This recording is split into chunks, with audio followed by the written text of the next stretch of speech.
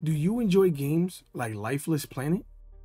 Or even games like Deliver Us from Mars? If so, I may have another game for you. YouTube, it's your boy Chris Anthony back at it again with another banger for your head top. Now let me introduce you to Lifeless Moon. For all our sakes, I hope you survive. From the same developers of Lifeless Planet, Stage 2 Studios, which I want to give a shout out to because the developers sent me the game and brought us an entirely new adventure, keeping all the feels of the first installment while upgrading the graphics to create a beautiful atmosphere. Speaking of graphics, let's start there. With its stylistic choice, the graphics hit on all cylinders. While it may not be the most graphically beautiful game to look at, it feels familiar, yet new within the world that they created. A simple yet beautiful looking moon that you get to explore. Each chapter introducing a new look, so what would be a boring moon concept turns into a complex design that, within the story, makes absolute sense. And for that, I'll give the graphics a 9 out of 10 Puti Fritos. Now, let's move along to the gameplay. Now the gameplay is very simple. It's basically a walking simulator. You explore, solve some puzzles, and as you progress the story, you unlock new features. It enhances the gameplay. For example, this here jetpack. Oh, I got a jetpack, bro. This game just became way more cooler. Outside of that, the gameplay is very linear, with a couple of spots for exploration. Most of the puzzles weren't super challenging, and once you get the feel of the game, it becomes extremely easy. Outside of the one puzzle that wasn't obvious towards the end, it was all fairly standard.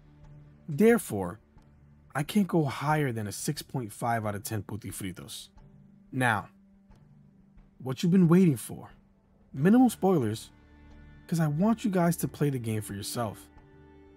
Let's go to the story.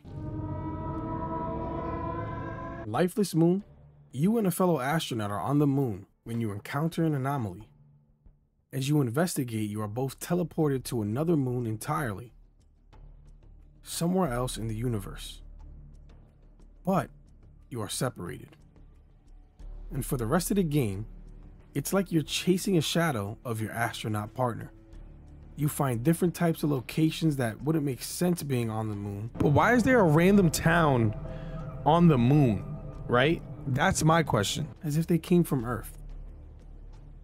And as you traverse the lands, you end up finding out this moon isn't actually lifeless. There's beings here who've reached some sort of enlightenment and have actual godlike powers. Ma'am, you're literally floating. What in the world is that? Who the fuck is this? I myself. What is happening? Unfortunately for this entire moon, one of these beings is corrupt and intends to destroy everything. While you explore and find out more about this moon, you're always reminded that your partner isn't too far off. Which, after passing all these tests from the other beings and finally meeting up with your partner, it leads to a final showdown. The beings aid you in completing the task, leading to an ending that was beautiful, but felt rushed. So without giving any further detail, I can't give the story any higher than a 7 out of 10 Puti Fritos. Which now leads us to the overall score. My overall rating of the game, Lifeless Moon, is a 7 out of 10 Puti Fritos. And now I know it's a smaller game studio, and I personally really enjoyed the game, but 7 out of 10 is the most I can give it. It was a beautiful but short experience, and once again, shout out to Stage 2 Studios for sending me a copy of the game. Lifeless Moon is available on Xbox, PlayStation, and Epic Games if you want to check it out for yourself. Who did this, chat? Who put this in the game? Who on the dev team said, yo, let me put this specific sign in the game? And if you like the video, give that thumbs up. Subscribe to the channel if you want more indie reviews, because I'm Chris Anthony, your indie guy. You know the vibes, baby. Yeah.